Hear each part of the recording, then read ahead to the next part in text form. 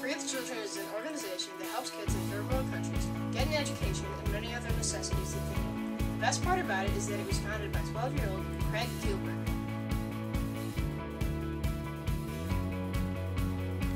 Craig was on a mission. He wanted to stop child labor and help millions of kids all around the globe.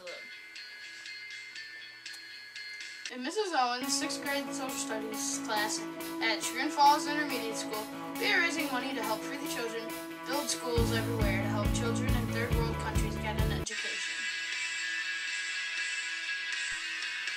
Please help millions of children everywhere. Every penny counts.